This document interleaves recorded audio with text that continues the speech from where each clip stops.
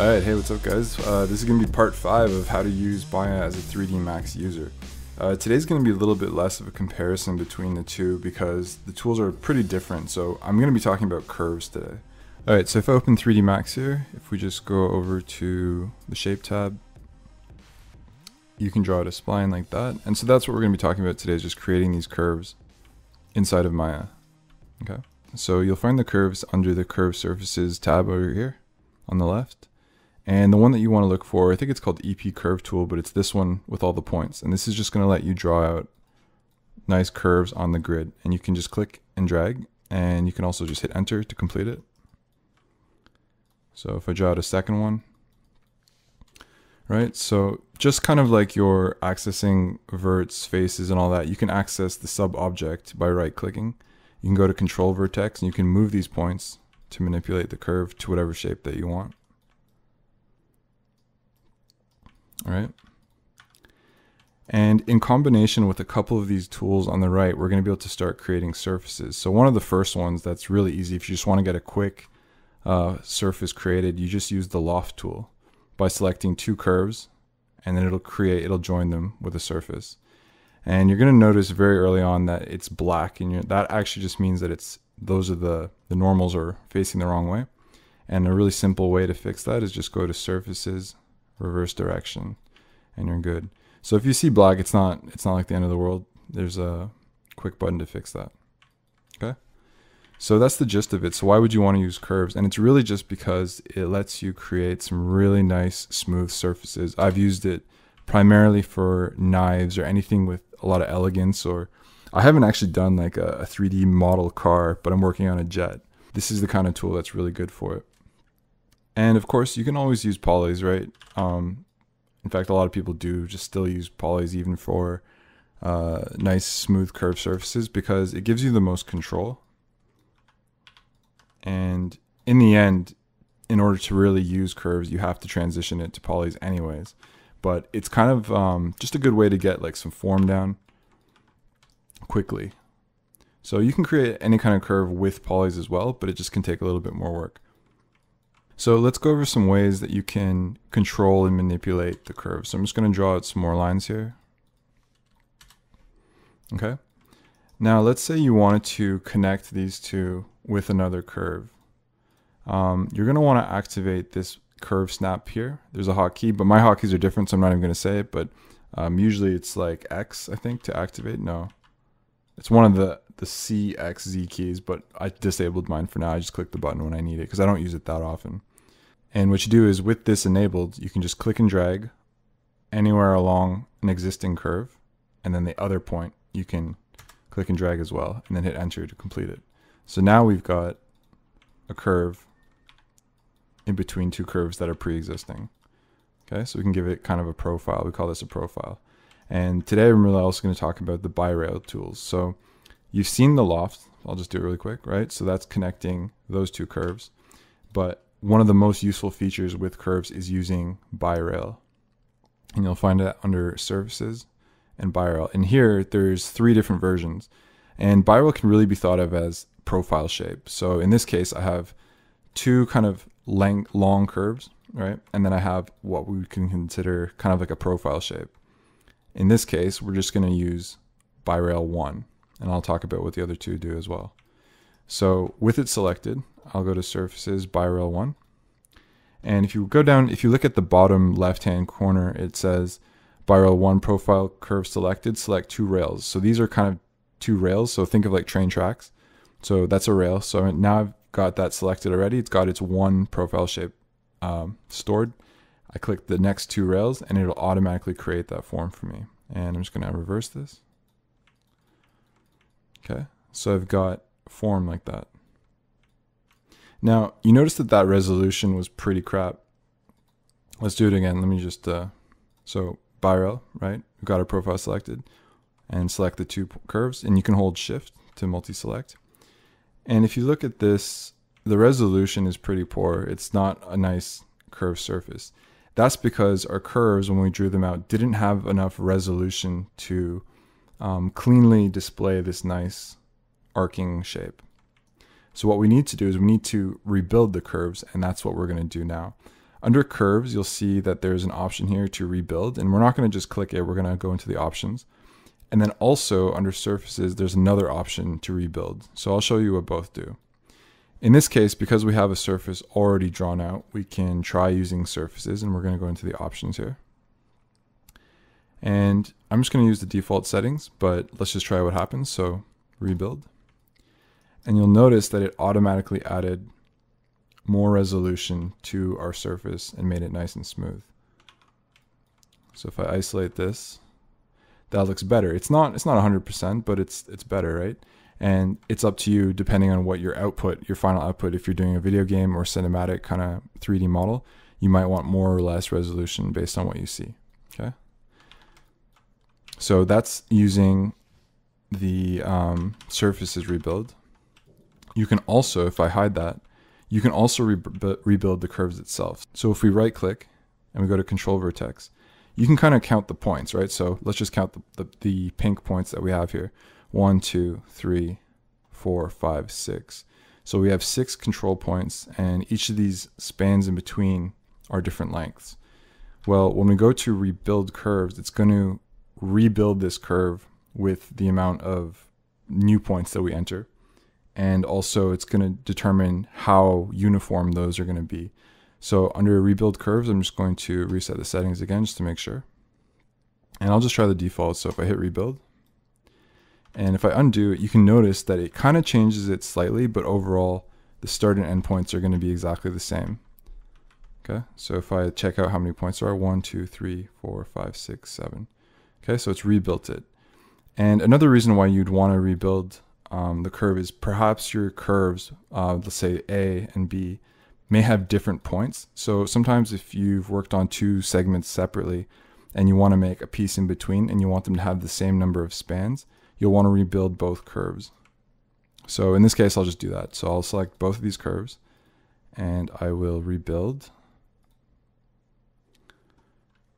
Actually, let me just, okay. Let's say I want 6. So I want 6, right?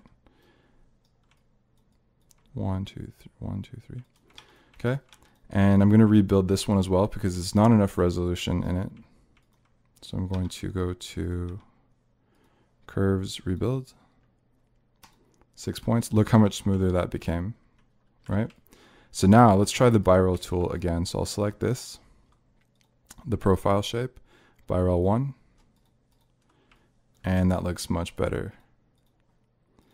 Now I keep using the surface's reverse direction tool because it so often happens that your surface will be reversed from what you actually want, that I just added it to the hotbar here on the right because I use that so often. So I'm going to start using this button instead of going through the menu each time, but just know that you can find it under surfaces reverse direction. Okay. And definitely keep in mind when you're first using these curves that there is a difference between the curve and the surface. So you'll have different options for each of these. Now that was using Birail 1, but what happens if you have a different shape on the other end? You want to transition this rounded arc into a different shape by the time you hit the second end. Well, let's just double check again what happens. So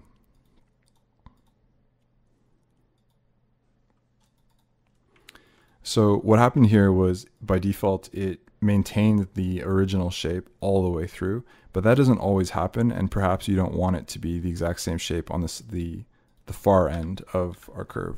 So let's draw out a second shape. So we have our curve snap tool activated. We have our EP curve tool selected. I'm just going to draw a line here. Okay, and I'm going to go into the control points. I'm just going to make something different. Maybe we want it flat.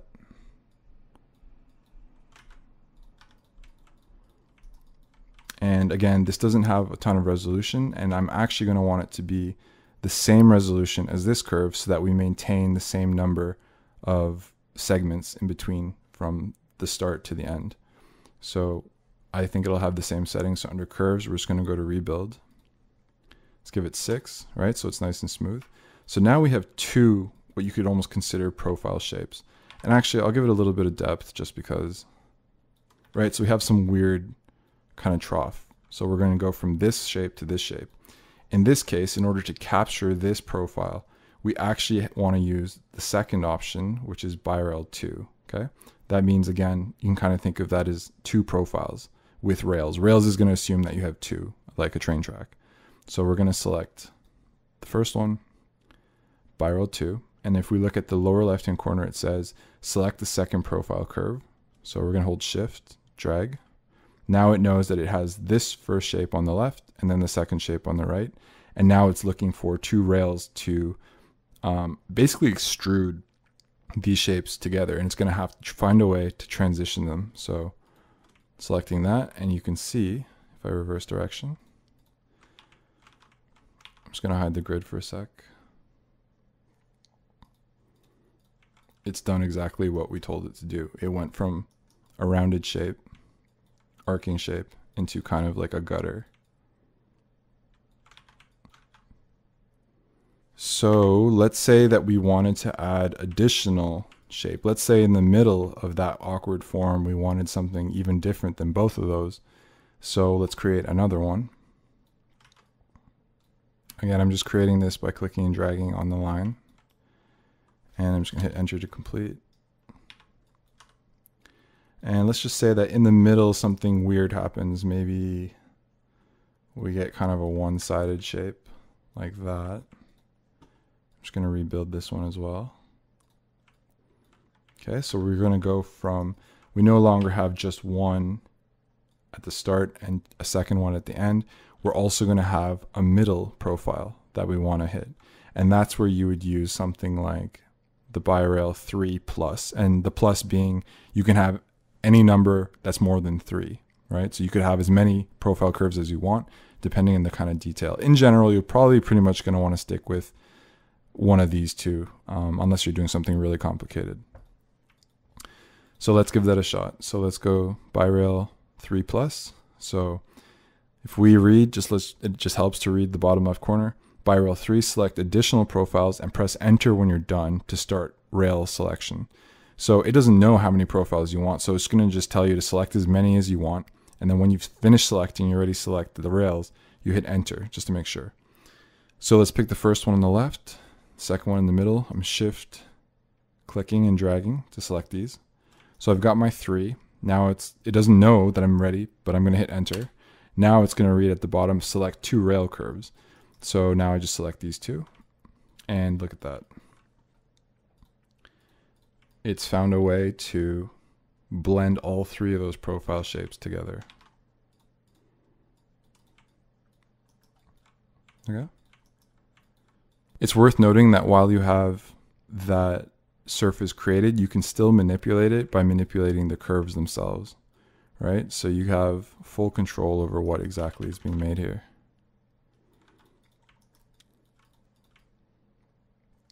Okay, now I'm going to leave this off to the side. I'm going to just duplicate it and delete the history.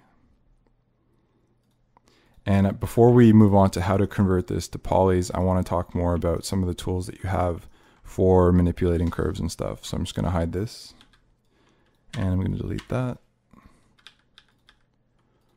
And this object is just going to, because I deleted history, it has no connection to those curves or anything. So it's independent. All right, so we've really covered about 80% of the functions that I use with curves. I've got one more that I want to mention after this, but I just want to talk about how we can manipulate drawing the curves themselves. So for example, let's say you wanted to cut. Now, there are tools over here that we can use to manipulate our curves. So I'm just going to go to curve point. And if you click on curve point, that allows you to basically select anywhere along this curve by clicking and dragging. And using these tools up here, this one with the knife, if you click on that, it cuts the curve into 2 curves based on where that point was. Okay, so we've just detached that point. And let me just do that again just to show you. So again, just right click. Click anywhere you want to cut the line and just hit the knife tool. Now it's been divided, okay? And you can see that because when I click on one, it doesn't highlight the entire thing, it just selects half. Let's say you wanted to reverse that and you wanted to attach them together. Select the 2 curves and you connect by hitting this button here, attach curves. Okay, and that's combined the curves together. However, it's important to know that when you attach curves, it doesn't delete the old segments. So if I move that, this is the newly formed attached curves, as you can see in the outliner. The original two curves remain. So when you attach too many curves together, your outliner can get really filled up and confusing. And I'm going to show you an example of one of my scene files that just became a mess later on. Okay, so just know that whenever you attach curves, it creates a new one on top of it. Now let's say that we have, let me just draw another curve. Okay, just in the middle of nowhere. Let's say I want this curve to touch the existing curve up here. How do I get this to not line up sort of on it, but 100% on it? Because we talked about the Birail tool. One thing that you're going to want to make sure you do is that the profile curve and the rail curves are touching. They won't, that function will not work unless you have those points touching the rail. Okay. So how to get this to snap on? Well, first turn on your line snap, your curve snap, and doing that makes it hard to manipulate. And even though it's kind of following the curve a little bit, it's not actually attaching to it. So with the curve snap selected, what you actually want to do is you want to middle mouse click. Okay, again, middle mouse click and drag along the edge. Okay. So if I get in really close, it's still not snapped completely. And part of that has to do with the resolution of the curve. There's not a ton of resolution on this, so it's kind of having a hard time figuring out exactly where to go. But as you can see, if you go to cornered, you have a much higher chance of it lining up. And if I were to zoom in really closely, this line is actually attached to that line now. Not attached, but it's on the same path. All right, so same thing. I'll just go to my curve control vertex, and with curve snap selected, middle mouse click, and I can get that right on top of that line. So let's pretend I have a more extreme example. Let's say it was up here, and I want this point to be exactly on that point. Middle mouse click along the line, click and drag. And it's kind of funky. It can kind of give you problems, but just don't give up.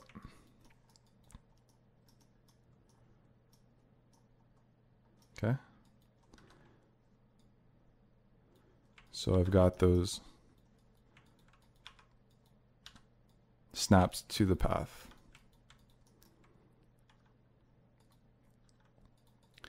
Now let's say that I wanted to create, let me just manipulate these a little bit so we get something interesting to look at.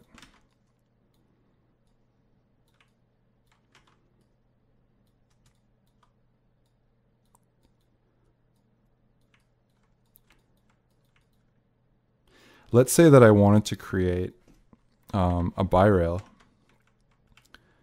with just this, from this profile shape to these two rails. But unfortunately, I have this kind of segment on the left-hand side. Well, I can divide this segment. So I select the segment, and I want to divide it by this new one that I've created in the middle. That's what this icon here is too. Cuts two curves where they intersect. Okay. So I have this curve and I have this curve. Well, I'm going to select both and cut where they intersect. So now I have a brand new curve. I can just delete this one where they intersected. Okay. Now I can go and do my birails.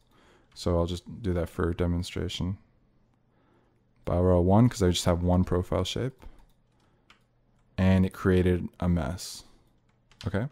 So sometimes you'll just want to, when you've done a lot of like kind of curve editing and deleting, you want to make sure that the curves are rebuilt. So I'll select both of these curves and I'll just rebuild them. Just if you get errors like that, because that was pretty much as bad as it gets, guys. I'm just going to rebuild it. So 6. Let's rebuild this one. Let's do 4. And this should work, hopefully. Okay. So if you want to kind of minimize the chance for error, in general, the way to fix things is to just rebuild your curves, and that should solve your problem. Okay, so that's honestly pretty much it for what you can, creative uses for using curves. You can import an image of like a car and start dragging curves. And I'm going to show you some examples here in a minute. Real quick though, one of the ones that you're going to want to know, because this is super easy, is let's go to front view. So I've gone to this viewport and I'm going to draw out something. You'll probably guess what it is. Okay, I've created something and I'm going to use this tool here called Revolve. It kind of looks like a something, and it uses that curve and revolves it 360. So it's really easy for creating cups. Okay. Now I can still manipulate it. Actually, no, I don't want to do that. I'm just going to reverse it so you can see. So I've got a cup here. Okay, and I can actually still manipulate the shape with the curves. So let's say you want to make a wine glass. And this is pretty ugly, but whatever.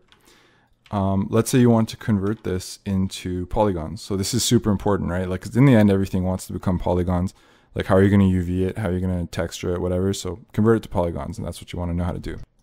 All right. So let's say I'm super satisfied with how beast my cup looks, and I'm ready for, taking this to the next step.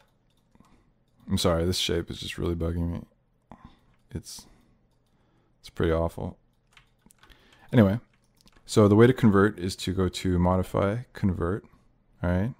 You have your object selected, modify, convert, NURBs to polygons, okay? And I'm just going to make sure the settings are default. So take a look, it's pretty simple, but let's make sure that we set to quads because we like quads. And I'm just going to set it to general. And this is kind of the only thing that you may not like, is not immediately obvious, but one of the best results that you'll get is by switching both the U and the V type to per span number of isoparms.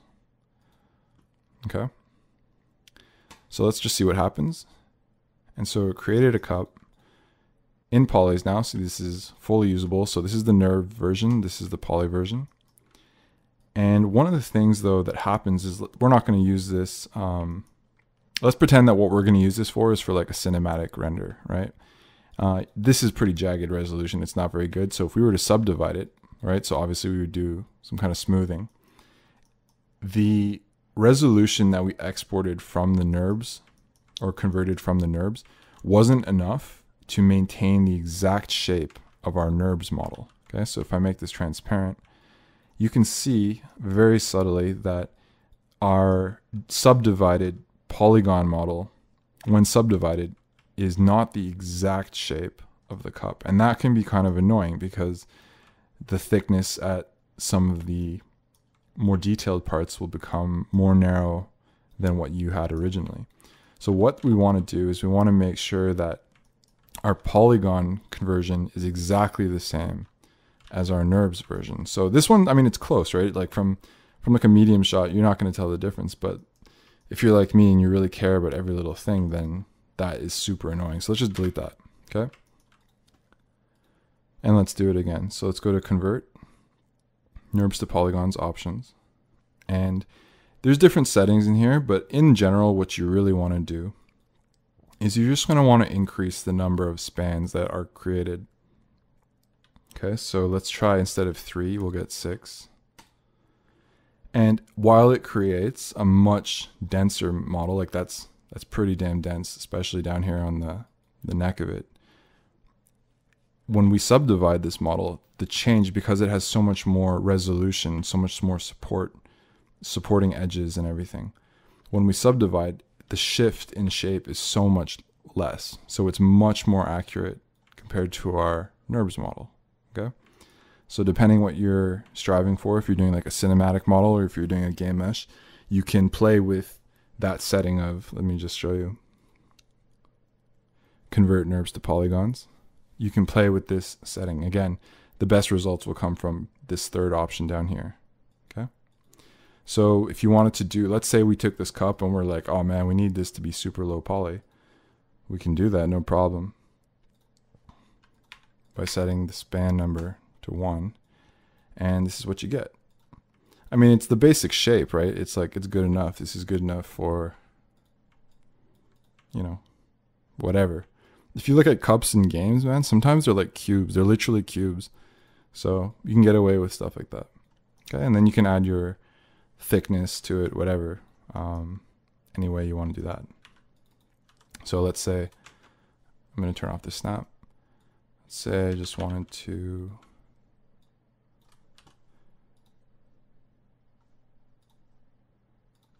give that some thickness, right?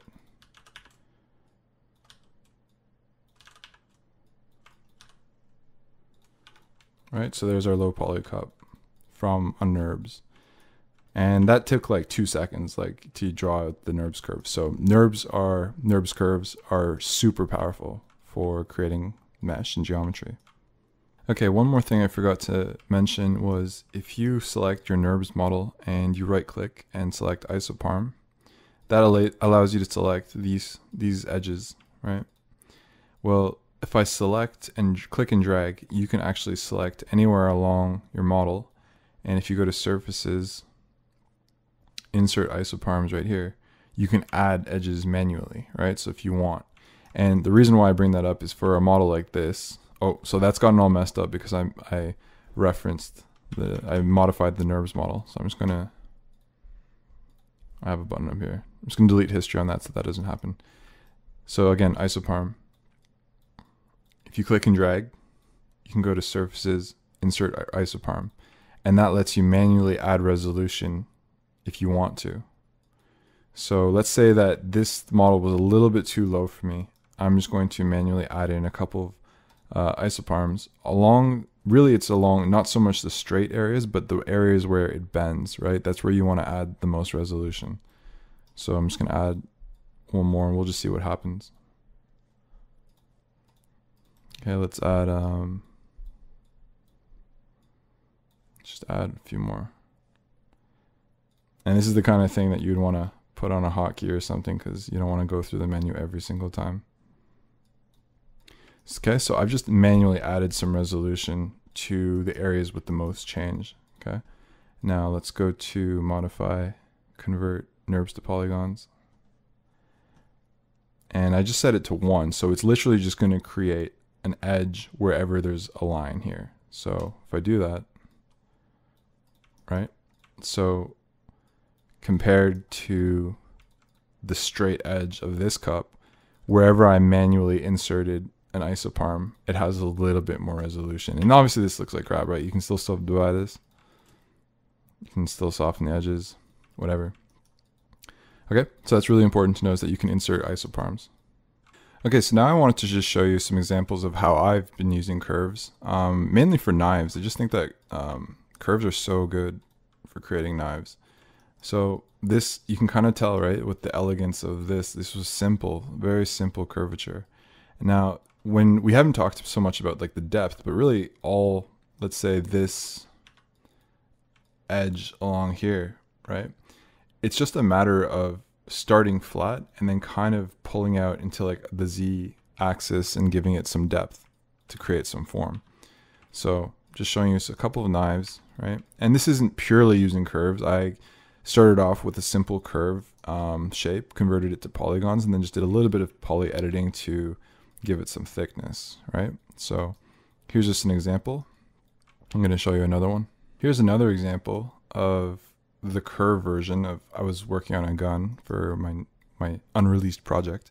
But here's what I started with, right? So just a series of curves. It looks complex, but again, it starts by drawing one curve at a time, you know, kind of figuring out where you want forms to transition. So this is just 1/2 of a rifle, right? But you can see that I take all of these and again, using things like I showed you. So let's say I wanted to create a patch between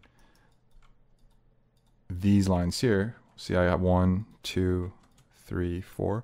This line here needs to be divided. So let's use a real example. So again, going to curves, I have this long curve. I want it to be split where this profile intersects it. I just select both of these and I hit detach. Okay. Now I'm going to do, again, a birail because this is one profile, this is a second profile, and I want it to be extruded along this particular curve. So I'm going to go to surfaces, birail, and birail 2, since we have two profiles. Select both. Now it's looking for rails. Okay. And that's how I do it, is that I create a patch. And I'm just creating this rifle using a series of patches. And this can get kind of intense when you're doing complicated models, and you may kind of wonder, well, why don't I just use polys? Well, you can just use polys. But for certain kind of, again, elegant changing of forms, curves kind of just create a nice result. And it's going to require you to do some poly modeling after to attach these all together, making sure that each of these has a similar amount of segments. And I'm going to show you what this looks like in patch form. So once the curves have all been done, you can convert this into polys. And this isn't my reworked version. It's a little bit messy, but you can see that that is kind of the workflow, right? So you can create a series of patches now and do some attaching. So this is an example of where the number of patches really matters. This is an example of where the number of segments in your curve actually has a difference, right? So in this example, the top and the middle here do not match up. So there was some poly modeling that had to be adjusted there. But you want to make sure that for the sake of edge flow, in general, you try and keep it the same amount of spans per patch if you know where it's going to connect, right? So in this example, these all had the same number because I knew that this was going to flow all the way through the model. This is going to be a high-res model, so I'm not too worried about the poly count and all that stuff. All right, so just showing you an example of how you can use this, how you can use curves to create some elegant shapes. All right, guys, so hopefully that gave you an idea of how you can use curves to help with the mesh creation, geometry creation. Hope you thought it was useful, and thanks for watching.